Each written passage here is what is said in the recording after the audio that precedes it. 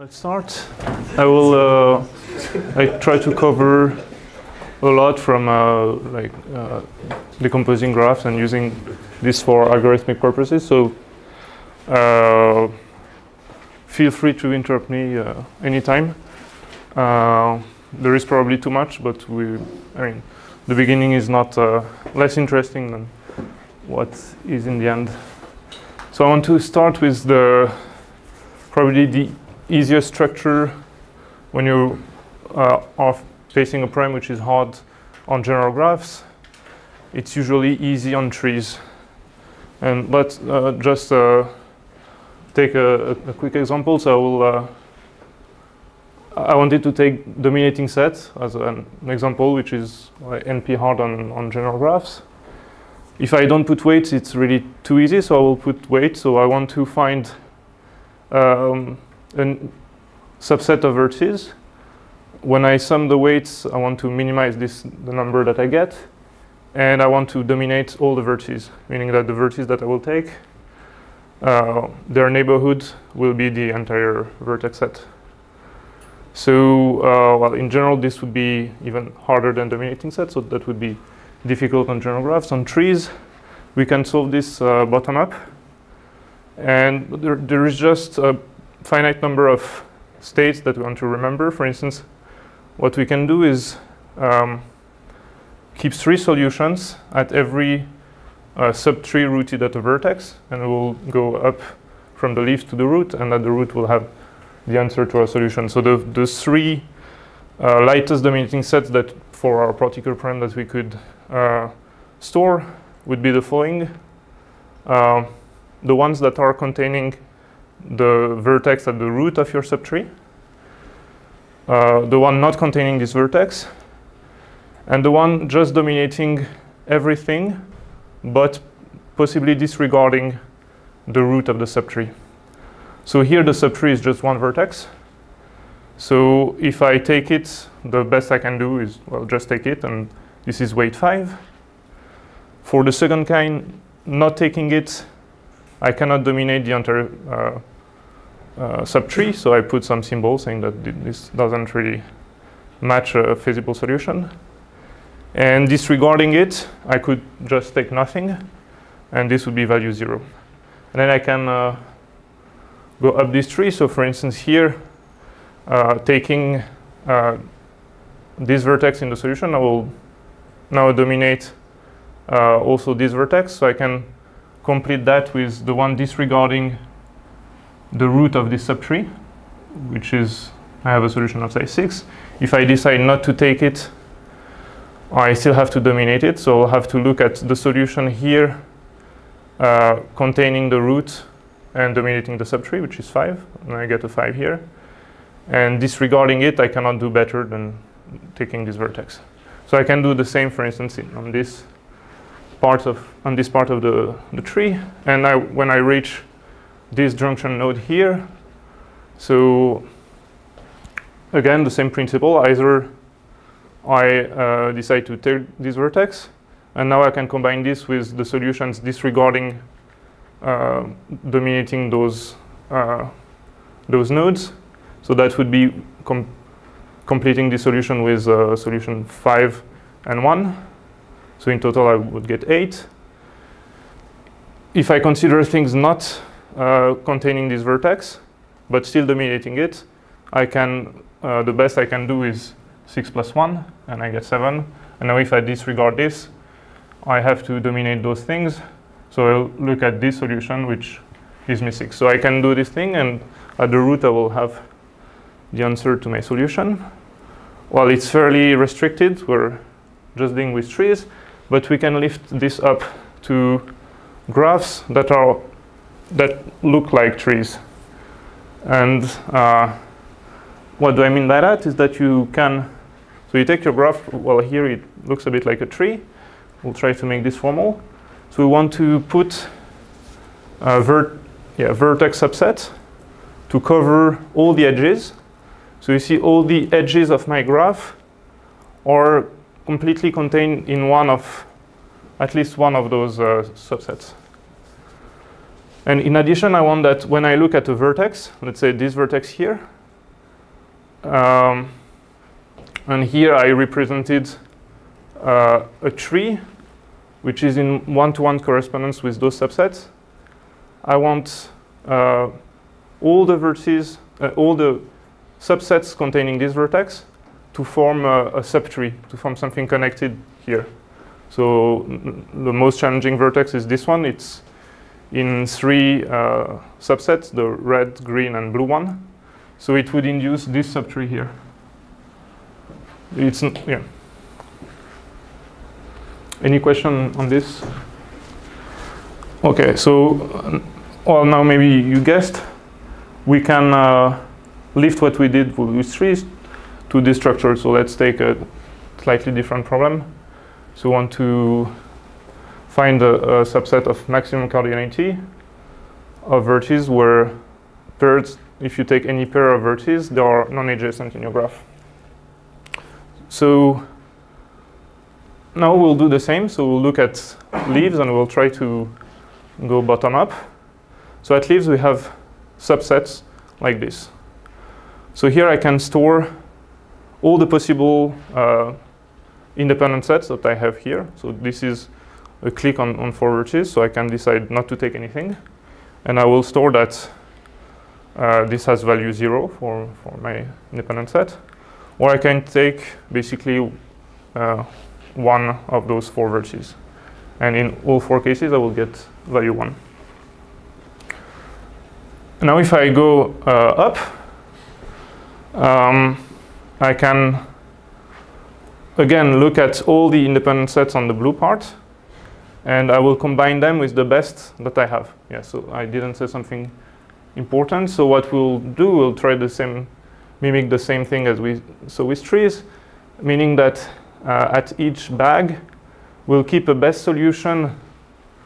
So for each possibility of intersecting the bag with an independent set, we'll keep the value of a largest independent set, realizing exactly this pattern on the bag when restricted to all the nodes that you see below it in this tree structure. So in that case, let's look at this. If you decide not to take anything here, you go one step back and you say, what was consistent with not taking any of those 2 vertices? And there were 2 answers. There were this one and this one that are both value 1. So you would actually not, for this particular pattern, you would not need to remember if you take this or that. You just remember that this gives you 2 in the subtree. So again, we can do the same here up to the point where we see some junction node. And so at this point in the orange subset, you would have those patterns. And now if I try to combine it on the yellow subset, so I'll again look at all possible independent sets restricted to that bag. And let's take one example how to deal with that. So if I look at this one where we take those 2 vertices, so remember that here if we go one step back, the best was 2. So I remember that here I have 2. And not taking this vertex, I had this, which was consistent, taking those 2 vertices, with overall value 3. So I will remember 2 in this part, 3 in that part, and there is no intersection here, so I don't need to subtract what I could possibly double count. So it just, plus those 2, I get this 6. So I can do this thing here, up to the root, and at the root I look at the best pattern, and I have my value of the largest independent set. So there is a parameter which is behind those 3 decompositions, which is called tree width, which, so you see here, we'll come to the running time of what we did, but the bottleneck seems to be the size of bags, because we wanted to try all possible independent sets on a bag.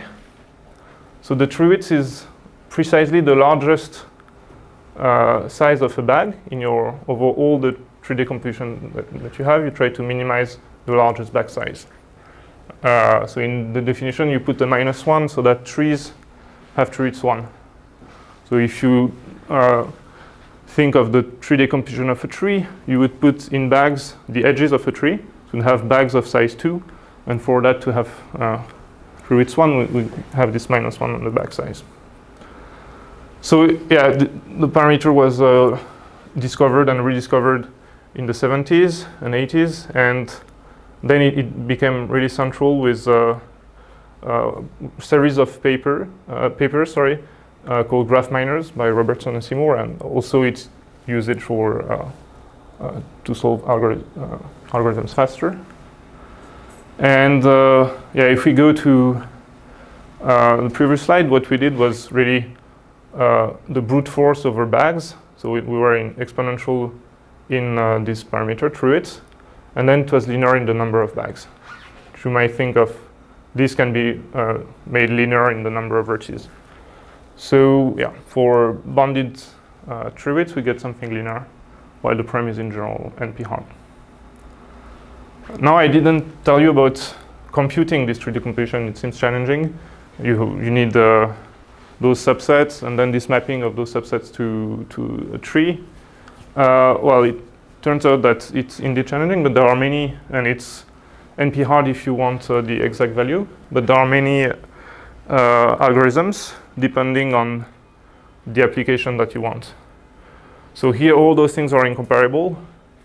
They will be sometimes better on the approximation ratio or on the running time, or you have incomparable running time. So for instance, for our purpose here, if you want to claim this running time from scratch, not given the tree decomposition, we would look at this result, giving not the exact tree width bound, but within a factor of 2, which will here disappear in this big O. And to compute it, we need precisely this time. Yeah, so to illustrate that there is a lot of literature, there is this result refining now the constant that you get here, getting a slightly worse approximation ratio. And well, this is the best you can do in polynomial time as an approximation. So you get this root of log tree widths as the best known approximation ratio. So despite that, there are many like obvious questions that are open on tree widths. For instance, whether it's still NP-hard on planar graph is unknown.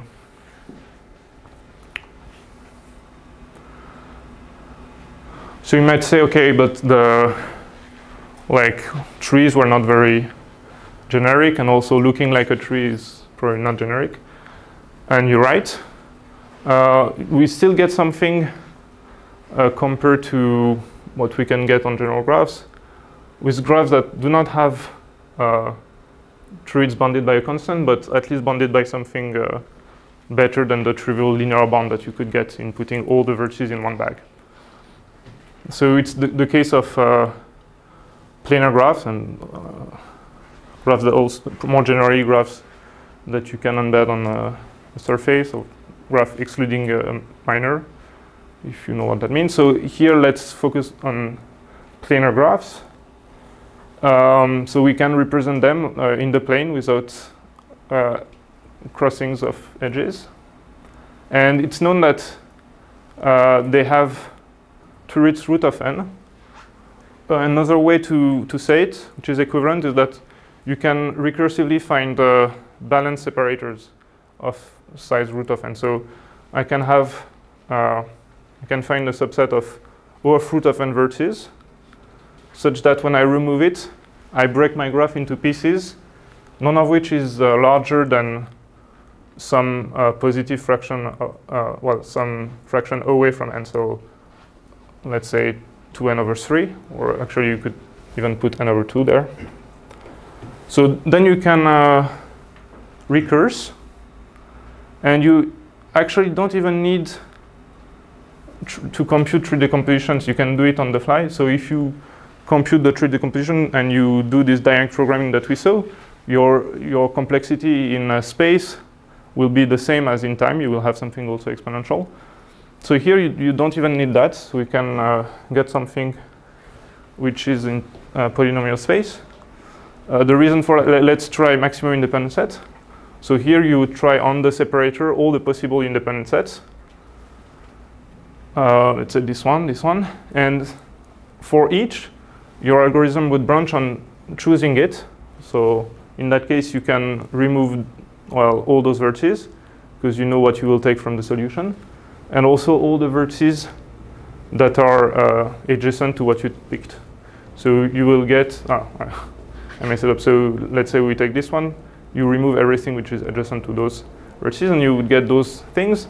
And you know that their sizes is no larger than 2n/3.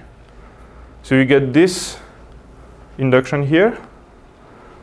And well, if you compute it, you get this this series, which is bounded by a constant. So actually, you don't even lose a logarithmic factor in the exponent. You really get the same as you would get with doing dynamic programming. It would work for other problems. Yeah, maybe let's mention that those primes, they are unlikely to have such a running time in general graphs. That would mean that you can solve 3 sets in this running time, which is believed not to be the case. Okay, and yeah, if you would, for instance, try to solve 3 coring, you would do the same. Try all possible 3 corings of your separator. And then you would solve something more general. You want to remember that, no, those vertices, this vertex cannot have color red or blue. So you would put some list to this vertex saying that, well, now you can color it yellow, actually, if you want to 3 color it. So the list would tell you which color you can pick from. And well, it would go the same. You'd get this sub-exponential algorithm. So far, what we saw were on graphs with any questions so far?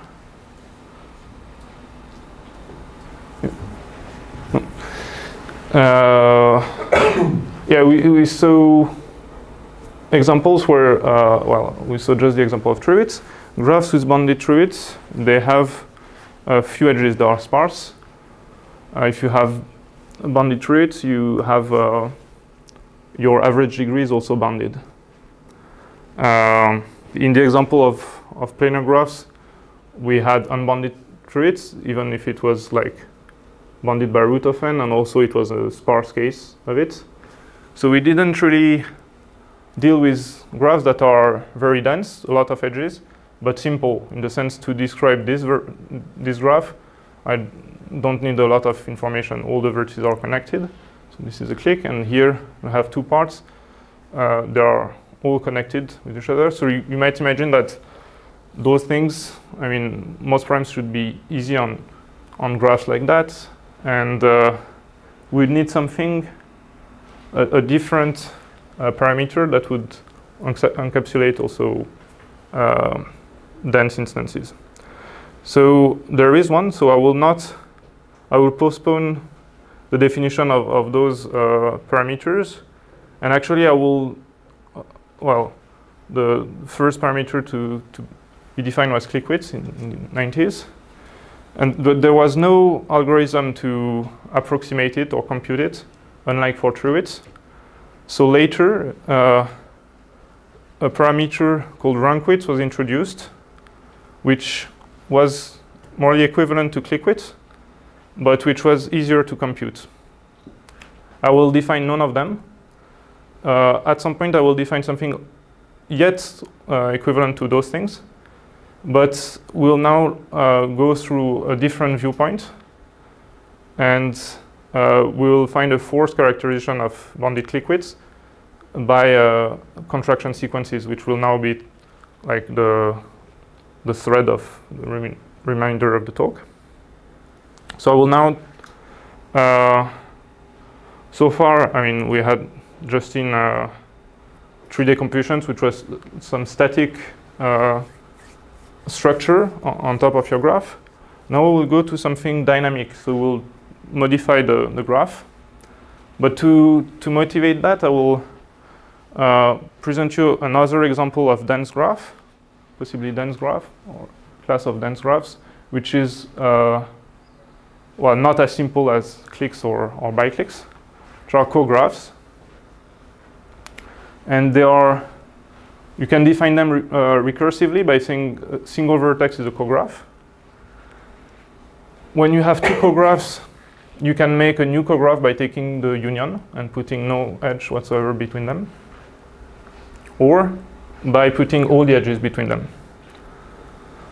So there is a natural, so even if it's very far from a tree, because you can, with this operation, make large click, there is natural tree structure behind it, which is basically how you define it. So at the leaves, you can put single vertices, and you can label nodes with the operation that you picked, either this union or this complete sum of putting all the edges. So now with that in mind, you can again solve this maximum independent set problem. Now I will denote this by the value that you get by alpha of the graph. So how would you do that? You'd say, okay, on a single vertex, I have an independent set of size 1. If I take the disjoint union, well, I don't have any edges by definition, so I can combine an independent set here and there. So I would get this relation. And if I get a complete sum there, I know that I will have to take only vertices there in my independent set or only vertices there. So I'll take the max between them. So if I change this tree where I replace vertices by 1, union by plus, and those complete sum by max, and I just compute what this tree means, at the root I will have the value of the independent set. So again, there is a tree structure behind it. And now I want to think of a different, there are many ways of defining cographs. The first, what we saw on the previous slide was the most natural definition, but you can think of it this way. That will be relevant for our contraction sequences. It's a class of graph where whenever you take a graph from the class, it has at least two vertices that are twins, meaning that they have, beside themselves, they have the same neighborhood. So there are two ways of being a twin. You have the same neighborhood. You can be adjacent to your twin, and then you're a true twin, or non-adjacent, and then you're a false twin. So what does that tell us? So I can find two twins, and I could contract them, meaning make, let's say those two vertices are twins. I now see as just one vertex. And contracting them and looking at the union of their edges, because they are twins, is exactly like deleting one of them. So because you're close by just deleting vertices, you will again, at the next step, find two twins that you can contract. So this is an equivalent definition. Let's try to, again, get an algorithm based on that definition. So let's say, well, this is my graph. Probably I have edges, otherwise it's not very interesting, but I didn't really represent them. Initially, I will put the value of the largest independent set contained in this vertex, which at the beginning doesn't mean too much, because this is just one vertex. So yeah, I can take it. It's an independent set of size 1 on its own. But I will contract things. So eventually, those vertices will become subsets of vertices. And now it's meaningful to say what's the largest independent set contained in my subset.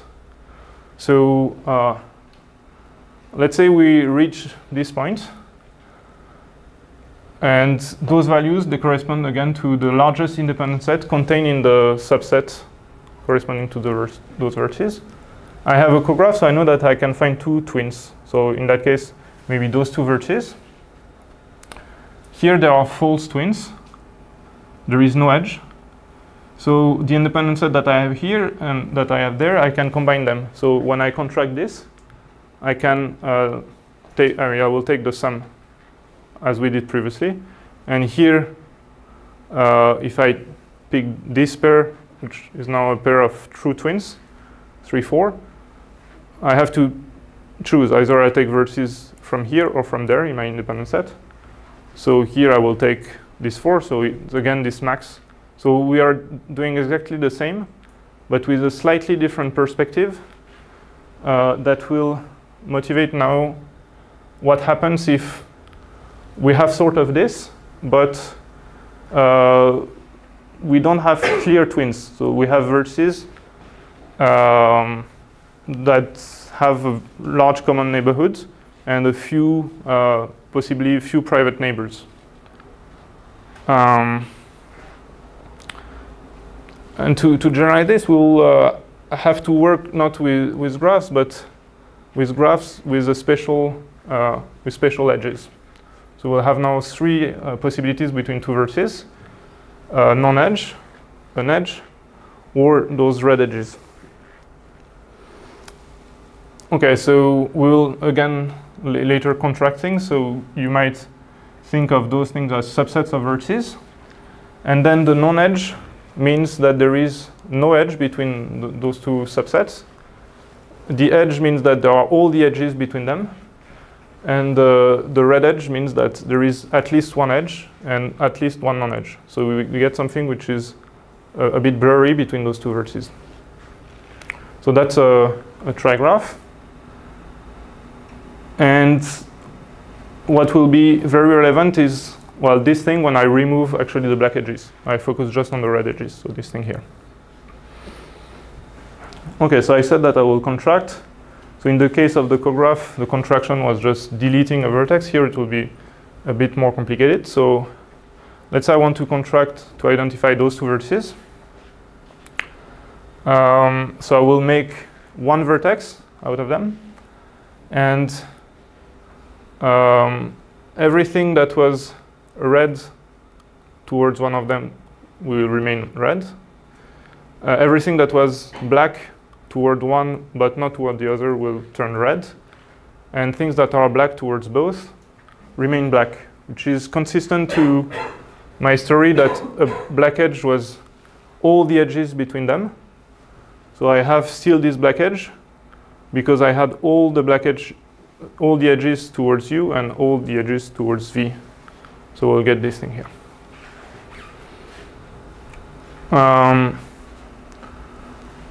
And yeah, like in the cograph case, I will go from my initial graph to a single vertex, iterating this. So a contraction sequence will be you start from your graph, and you pick a pair of vertices that you want to contract, those 2. So here you see that there is an edge but a non-edge, and there is an edge but a non-edge. So I will get those 2 red edges forming, while G was linked to both, so you remain with this black edge here. So if we iterate this, we get a sequence of trigraph ending at a vertex. I will come back to this if I actually need those notations, but we could, instead of actually performing the contractions, just record the partitions. So I keep my graph intact, and I now have a part which contains both E and F. And there I have a part E and F, I have a part A and D, and so on. So what you see here would be the subset in your partition. You can also keep this partition throughout. Okay, so yeah, well, why is it relevant? What we don't know. We can now define many parameters, we'll call reduced parameters, based on what was happening in the red graph of the contraction sequence. So we'll say that take any parameter x, degree or possibly through it. You put it here, and you say that class has bounded reduce this parameter if when you take a graph from your class, you can always find a contraction sequence, so what we saw previously, where all the red graphs have this parameter x bounded. So here are some examples. So if you put as a parameter the degree, then you end up with something new that we introduced, which is called twin widths. So we'll talk about that. And you also can find things that were defined completely differently. So if you take, again as parameter x, the maximum size of a connected component, you get this click width thing that I will define later, or something equivalent to it, but which is the dense equivalent of what we saw true widths, and so on and so forth. And well, there are things that are that we define and we studied. There are things that we find those equivalences, and there are also parameters that could be that are possibly interesting. So those things here give you something in between click widths and twin widths that you could explore. So, but they always contain degree. The reason they always contain degree, either explicitly or implicitly in those parameters, for those things to be bounded, the degree should be bounded, is that you always have a contraction sequence where the red graph is a star. You just contract everything on a single vertex. So you will just create red edges incident to it, but nothing else. So you will get a red graph which is fairly simple, except its degree, it's a star, except its degree is unbounded. So if you want something interesting, you need to have degree, boundedness of degree being implicit or explicit. So we'll focus on this new thing of twin widths, and also, well, this equivalence here, and we'll generalize what we will generalize greatly what we saw at the beginning with true widths and maximum independent set to Courcelle theorems. So well, this is a visual depiction of some of the previous slides. So that's, in that case, you see the red degree, the degree of the red graph is bounded. So things where you can maintain this throughout the whole contraction sequence will be bounded twin widths. Here, the connected component size, so I mean pieces that are disconnected here, they are of size, we are bounded by 4. So this would be this parameter, which is the dense counterpart of our true widths. And well, this I will skip. So finally, I will give you something which is equivalent to click width in the sense that it's called Boolean widths. It's simpler, and classes have bounded Boolean widths if only if they have bounded click widths. So you might think of click widths as this thing, but just after that, we will argue that it will be even more convenient to think about our contraction sequences and this component twin widths, which was this reduced size of the component. So you want a contraction sequence where the red graphs have connected components of small size. So what is Boolean widths? You take a binary tree, and at the leaves you put the vertices of your graph.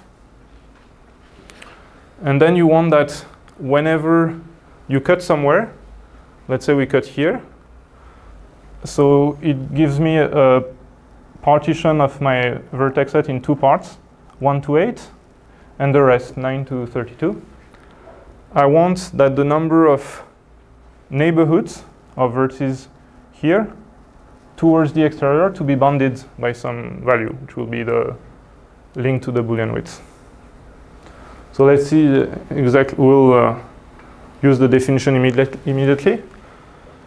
So if we have a bound on the number of neighborhoods towards the exterior, we'll find a subtree which is just above this, this bound of different single vertex neighborhoods.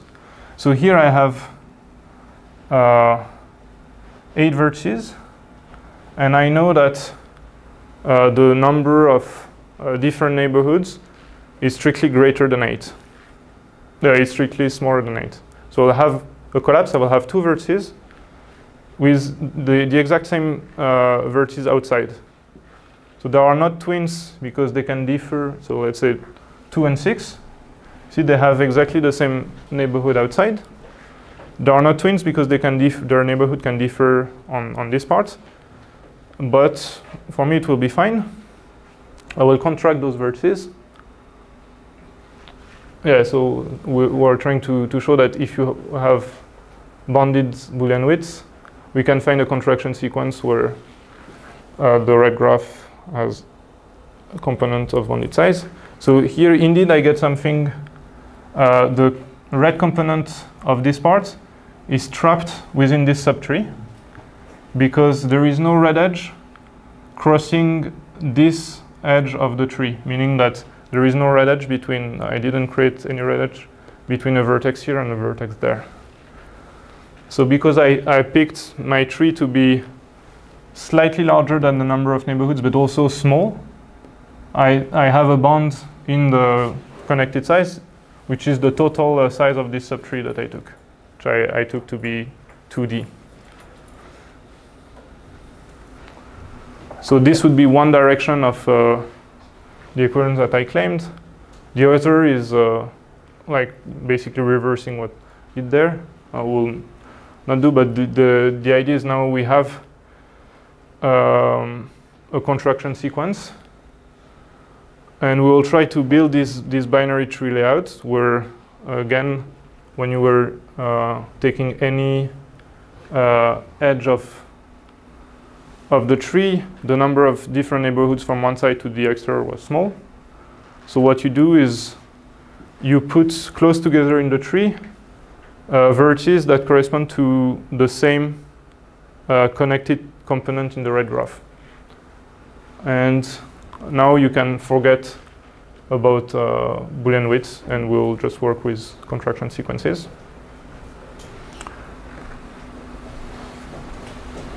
Any question? Let's see what time I have. Okay, so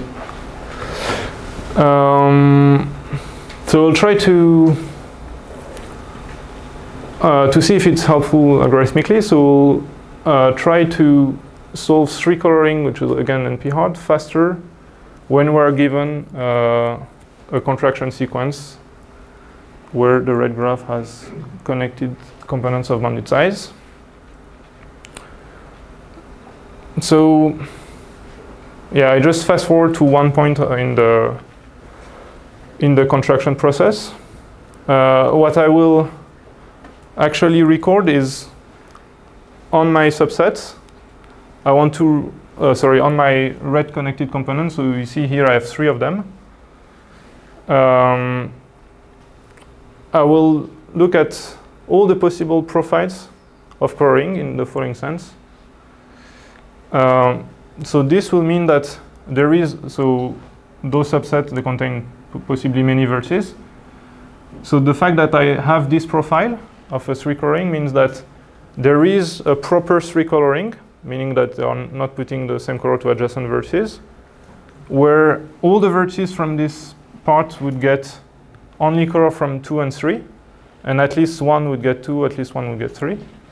All those vertices would get color 1, and all those vertices would get color 2. So those components, they have size bounded by my parameter, by D. So it's fine to, the number of profiles is bounded by an exponential bound by the number of subsets minus the empty set of 1 to 3. So 7 to the D. So this is one possible profile. This would be another profile. You see that here I have some vertices color 2, and also here I have all the vertices color 2. And there seems to be an edge, but this is a red edge, meaning that this is not incompatible. Only all the vertices color 2 here, they will be non-adjacent to this part here. While here I have a black edge, so it's totally different. Now I have all the edges. So for this to be a possible profile, in particular, this set and this set, of course, should be disjoint. And yeah, the mapping to colors is, well, 1 is red, 2 is blue, and green is 3. So okay, this is another profile. now let's say the next contraction is to contract those two subsets, and this will unite those three components into one, because now I will have those edges connecting C1 and C2, and I will create a red edge towards C3 because it's adjacent in black but not here. So what I will do to update all the possible compatible profiles of coloring is I will try to match the 7 to the D possible profiles here with there and there. So this is a triple of profiles, and I will look if it's compatible or not. Looking if it's compatible or not is just looking at the black edges, because they cannot be red edges by definition between those things, and just checking that the subsets are disjoint. So it's the case here 1, 2, 2 and 1, 3, 2, 3, and 1 and 2, 3. So this will give me this profile, where here I use all the colors now, because I unify those two sets. And I will remember that this is possible. There is a proper way of coloring my graph realizing this profile. An example where it would not work. Here you see I colored 2 and 3. I have a black edge towards 3, so there will be a conflict between those things. So here this I would disallow, so I will not record this as a solution for the new component C. So what we did initially was we had the graph with all the vertices, all the parts being single vertices. So initially we can just say for each vertex there are 3 ways of coloring it, putting color 1, 2, and 3. So I can initialize things like this, and we saw that the update was exponential in my parameter D. But then we made we were linear because we had n contractions. So we get something which is like our first algorithm with truits and maximum independent set. We get something single exponential and linear here. While we are on a superclass of bounded truits, so bounded liquids is more general than bounded truits. And you see that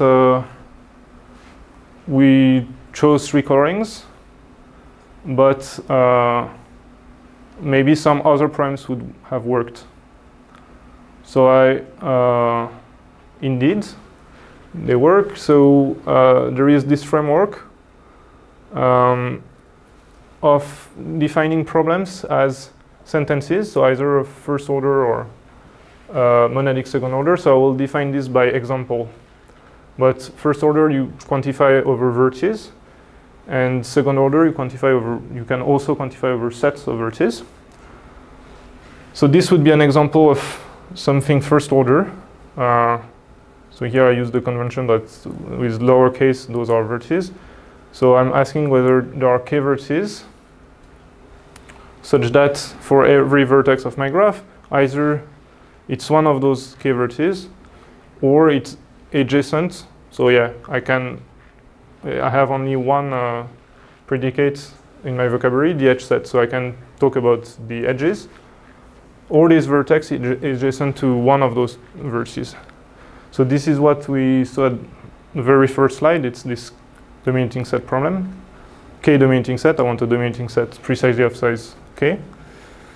Well, you can define more things. So this would be this k independent set. You want k vertices, and they should be distinct and non-adjacent.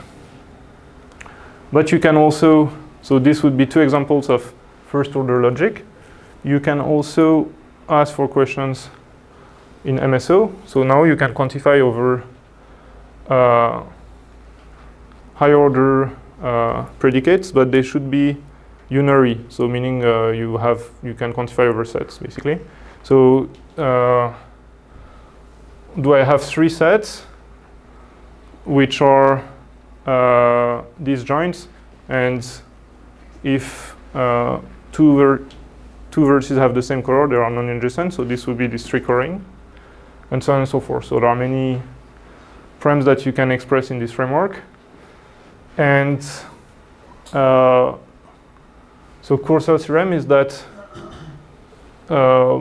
on this more general MSO model checking, you can solve in linear time every problem of this form when you have a witness that the click width is bounded.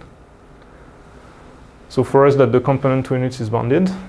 So here you get a very large function of the sentence, the quantifier rank of your sentence, and the bound of click width or component to units. So I'm afraid I won't have time to go through a sketch of proof, but it's basically what we did with the three corings, except we'll remember a lot more of information. We were just remembering profiles of three corings. Here we will remember all the sentences up to some alternation of quantifiers, some nestedness of quantifiers that are satisfied by my red component. So this is, yeah, but conceptually it's exactly the same. So you could, and we did that, you could reprove cursor theorem. You get a proof which is not very, there are many proofs of this, and you get something which is not really extremely different, but maybe simpler in the sense that component to units, once you're a bit familiar with contraction sequences, is easier. I didn't define click widths, but you have different kinds of operations in click widths, while here you just have contractions. So I will skip that so that I can tell you a bit about twin widths. So now we move to the red graph having component size bounded to just its degree is bounded. So you get something strictly more general. Many slides. Okay, and the first thing that I will argue is that we have something strictly more general. So this is an example of a graph with unbounded true widths, unbounded click widths. So if you take a root of n by root of n grid like this, the true width is root of n, and also the click width is order root of n. While the twin width is constant, it's bounded by 4. So even the twin width of this trigraph is 4. So what we do is we can contract those two vertices. We get this trigraph. So this this edge turns red because this was non-adjacent. And then we contract this edge. We get that. And we reach that point. And we can iterate this up to the point where we'd have just one red path. And we could contract the red path from one point to another. So we get twin width at most 4. But as I said, the click width is bounded. Another example, very different, where true widths and click widths are unbounded, is you take any graph on n vertices and you subdivide its edges enough time, meaning at least 2 log n times. Then the twins drop to being at most 4. So if you take just the one subdivision of any graph, you have unbounded twins. But if you subdivide more the edges, maybe I should say what subdivide means. So you have an edge. To subdivide it, you just put a vertex in between. So here we want to put at least 2 log n of them. But if I ignore those things that are not conveying too much information, the graph on those big vertices, it's arbitrarily complicated. I started from any graph. So why the twin width is bounded?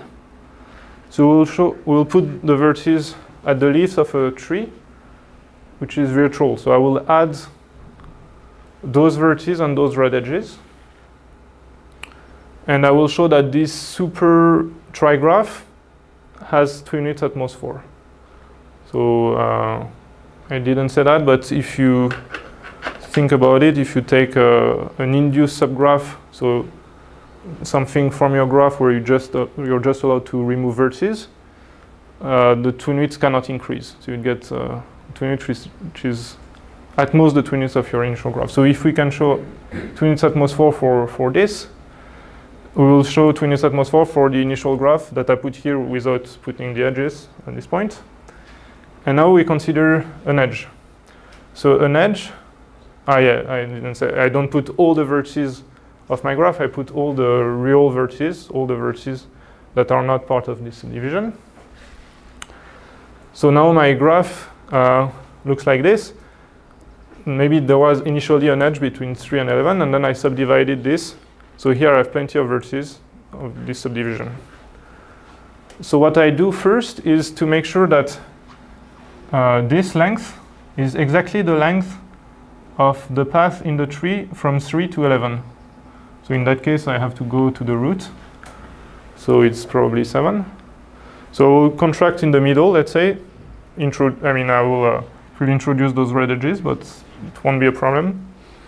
And now this has exactly the length of this. So what I can do is now contract those pairs of vertices that have the same color. So if I contract those two things, I get this red edge, and this vertex has red degree 4. It's fine. Now I can contract this and that. And you see that I'm zipping the subdivided edge on the path on the tree between those two vertices. So when I'm done with this process, I didn't create more red edges incident to 3 and 11 than those two that I consider already present. So the effect is just to remove the subdivision. So it's like I remove this edge. So go through the next edge and do this principle again. And eventually I will get this tree. And the tree has bounded twin widths, so you can contract from the leaves. You can contract those things, those things, those things, those things, and then you get a tree with heights 1 less. Maybe I should stop here. So yeah, it's quite general, the classes of bounded twin widths, and I just skipped that. With component twin widths, you could solve efficiently MSO model checking, monadic second order model checking. Here you cannot, because you contain planar graphs. So for instance, 3 coloring is the difficult prime on planar graphs, so you cannot hope to solve MSO model checking, but you can solve FO model checking. And this is using the same trick as what we saw for 3 coloring and component twin widths in a different context of k-independent set. So, and you can leave this, as I said, to FML checking, with the caveat that you need a contraction sequence. So thank you for your attention. I'll stop here.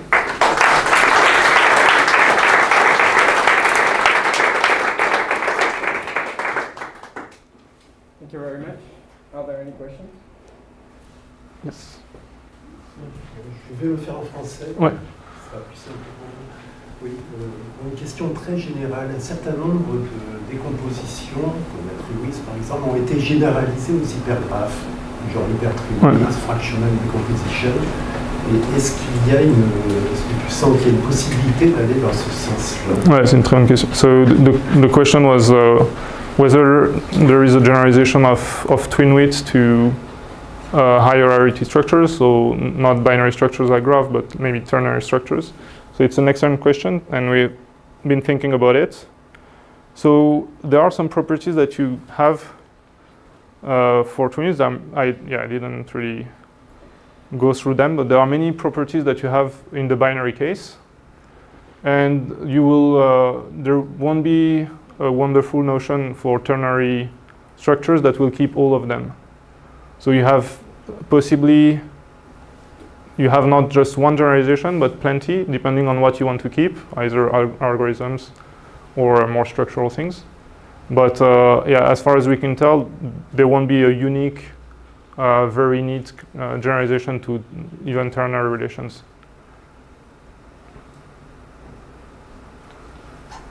Yeah. Une autre question, mais je ne veux pas capter. Beaucoup de travaux ont exploité en fait des décompositions historiquement pour traiter des modèles graphiques au sens large. Bon, par modèle graphique, modèle de base, je vais par exemple parler de SAT ou alors de CSP, dans le cas binaire, où on a des problèmes qui vont être traitables sous l'hypothèse de largeur bornée. Et là, est-ce que l'on peut envisager la twin width pour capter des bonnes propriétés sur les modèles graphiques? Bon, je dis CSP binaire, Ouais. CSP d'arité quelconque, ça au-delà réseau bayésien, réseau de fonctions de coût, généralise ces différents modèles. Est-ce qu'avec la twin width, on pourrait avoir des propriétés similaires? Yeah, so again, very good question. So the question is whether you can use twin widths like true widths you used to solve CSPs or SAT solving or things that I'm even less familiar with. Yeah, it's an avenue. The thing to have in mind is the two examples of bounded twin widths that I presented.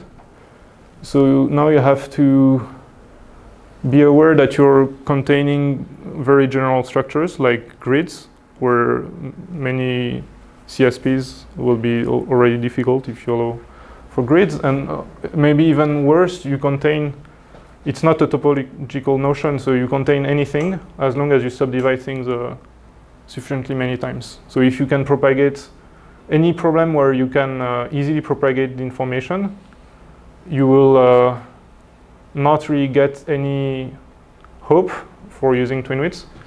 And really, algorithmically, the counterexample to this kind of thing is considering something local, like first-order logic, where solutions will live locally somewhere. So those questions are of the form, do I have k-vertices satisfying something, and not do I have a global truth assignment to CSP or to SAT.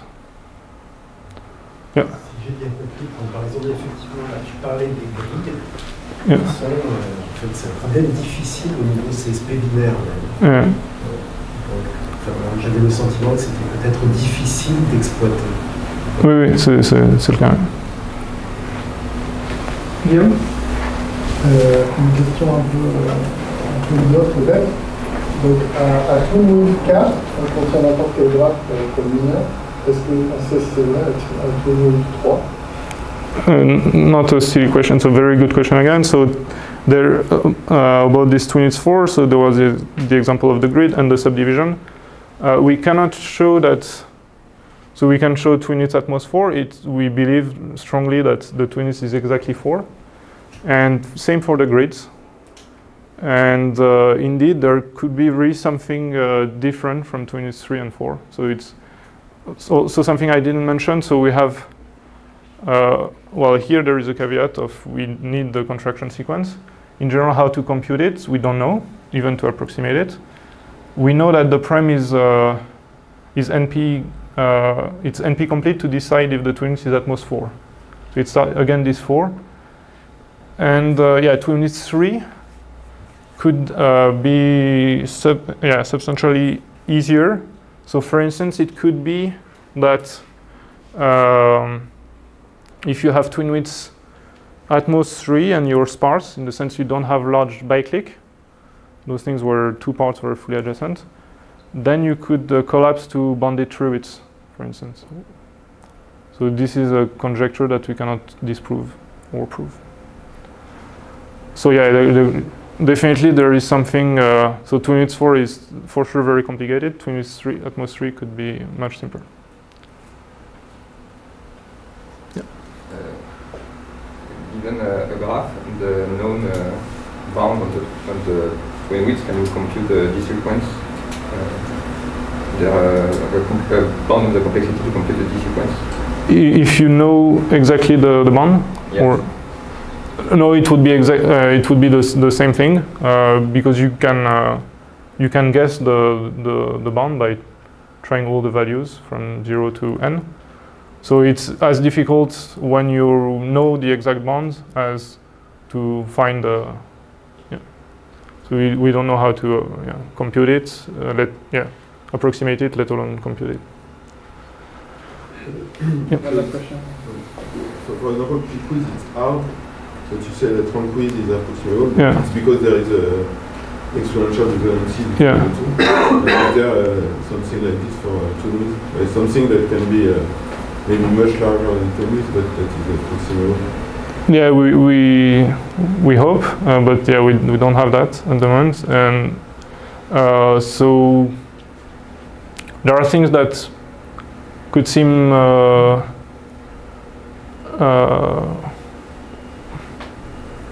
yeah, we don't really have candidates, and the prime is really those subdivisions. We need something that can detect. Yeah, so something more pragmatic is the subdivisions. If you put logarithmic many vertices here, you get off-bounded units. But also, if you put sub-logarithmic, you still have unbounded units. So your notion should really capture something strange, like the count on the subdivision. And for that reason, we don't have something like rank width is for click width.